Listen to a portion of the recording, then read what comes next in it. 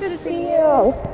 Well, welcome to New York. Thank you. And welcome to Essex Market. It's great here. Yes. Awesome. Let's go take a stroll. I'm excited for you to teach me a little bit about how to look out for vegan labeling and what BevVeg is up to regarding certifying that products are truly vegan to the core. Yes, absolutely.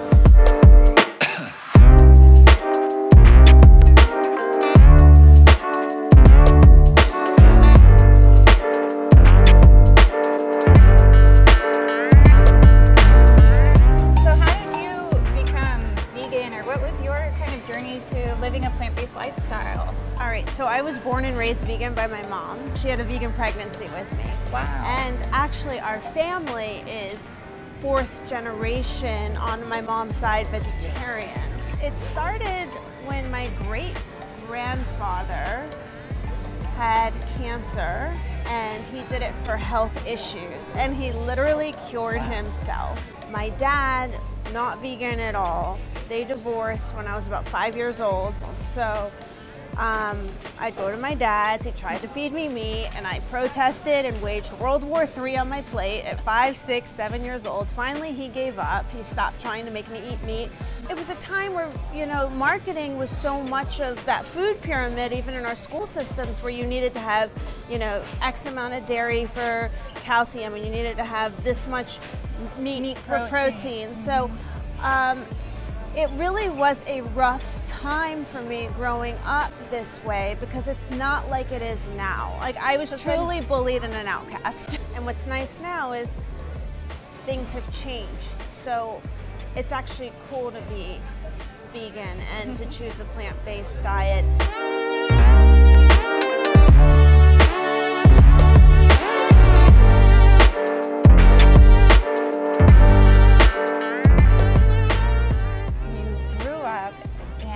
Another chapter where you're a professional ballerina? Right. So, yep, I trained professionally. I danced like 8 hours a day. I was accepted into New York City Ballet, American Ballet Theater, Juilliard, and I danced professionally all throughout school. So there's no compromise or sacrifice on my physical athleticism because I chose to not eat meat or have dairy growing up. It worked, you know. So then I'm curious, if you were accepted to Juilliard and New York Ballet, what made you go on the path to becoming a lawyer? I saw my mom struggle. My mom was a professional ballet dancer, and she did Broadway, and when my parents divorced, I saw her struggle as like a single mom. And I did not want to fully struggle, so I decided to go pursue the education path, but I danced professionally all throughout school. So I went to Berkeley Law School, and while at Berkeley, I danced at the Oakland Ballet. And then I got a master's in journalism at Northwestern, and while there, I took professional classes at the Joffrey Ballet. So I never gave it up, and I let it follow me, or I followed it, but I didn't do it to my full potential, which sometimes I regret. But I think that there are no accidents in life, and you know, I'm exactly where I'm supposed to be. I would love to introduce you to Riverdel Cheese. They are fully vegan cheese, and what I think is so amazing that complements your story about how plant-based and veganism is making a huge impact and movement is we're standing in front of what looks like a French-style cheese case in the middle of Essex Market, across from the meat and dairy cheese on the other side of the aisle. But this is all animal-free, cruelty-free deliciousness.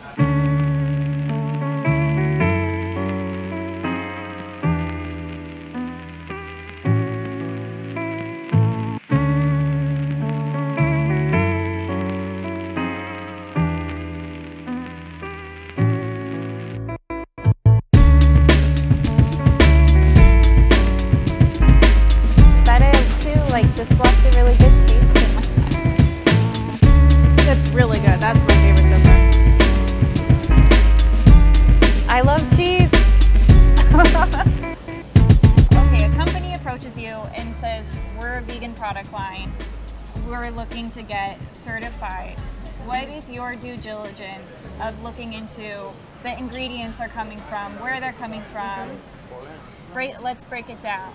So when they apply to us, basically we get all the information on their manufacturing process, even though that's trade secret protected. We get that information. We get a list of all the ingredients per product, including the source ingredients and the supplier of those ingredients. And we trace the ingredients back to their source to make sure all the ingredients are actually vegan. We've had it happen many times actually, where products think they're vegan and then they apply to us and they have a yeast ingredient or a sugar ingredient, and then they disclose the supplier of that yeast or that sugar, and we learn that that batch of sugar was made with natural charcoal, which is a disguised term for bone char.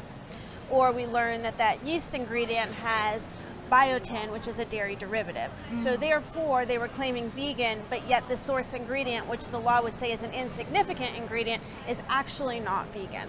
Another way the law is completely deficient is that it allows you to round down to 0 any ingredients that are less than 0.5 grams per serving. Let's just use this for an example. Okay, this is a perfect example. First, they claim vegan and they're not certified vegan. And second, this has 5 servings per container. The thing is not everything's disclosed. So like sugar, for example, if it's less than 0.5 grams per serving, they can round down to 0 for the entire bag and say 0 sugar.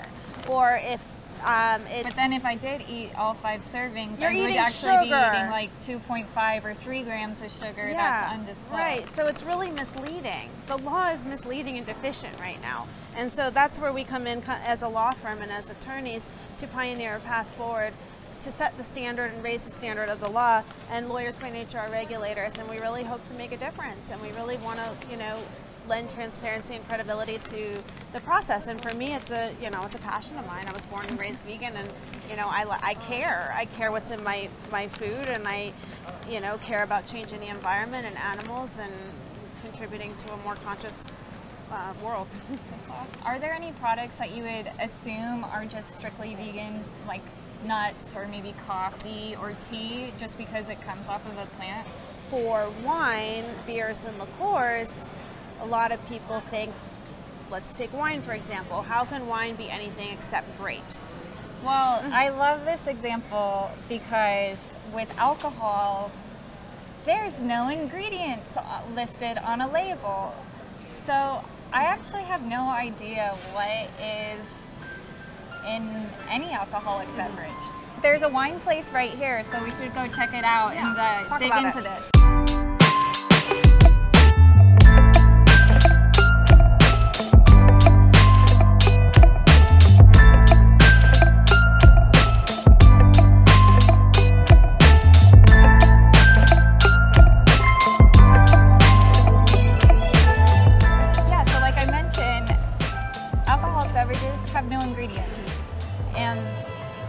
Myself as a consumer actually has never asked a question about what are they made up from. Right. So that's another perfect example of how the law is completely deficient. So the Tobacco and Trade Bureau, which regulates the labeling laws of alcohol, pretty much only requires the government warning and the alcohol content in order to prove a label through the COLA website. But in reality, there is about more than 66 ingredients that could go into making an alcoholic beverage, which people have no idea about. A lot of wines and beers too are filtered and clarified through different ingredients, which is part of the manufacturing process. So they might use isinglass, which is fish bladder. They might use gelatin, which is cow's elbows and knees and horse hooves. They might use the intestines of an animal. They might use crustacean shells, which is the bones of a fish. They might use different mucuses and membranes to deacidify the wine. There's so many things that can go through the winemaking process. We're getting lied to. We need truth, and that's where you come in. If I'm a startup plant-based company and I want to show assurance that I am true to my core, a plant-based vegan company, is it going to break the bank? No, our goal is to not break the bank. Our goal is to get information out there, and we believe in what we're doing, so the money will come. Our goal is information. Our goal is to have the most updated app, and our goal is to have a vegan symbol out there that the consumer can trust, that's standardized. How do I know what vegan symbols to trust or what not? The law allows you to claim vegan and self-certify as vegan, and so any product that just says vegan, I would say is suspect. It really doesn't cost much money to get certified vegan. These products are on shelves making zillions of dollars a year. They have massive distribution. There's no reason to not prove it up. It helps the companies because sometimes they're not aware of their non-vegan practices, so they can make a shift and reapply another year, which has also happened.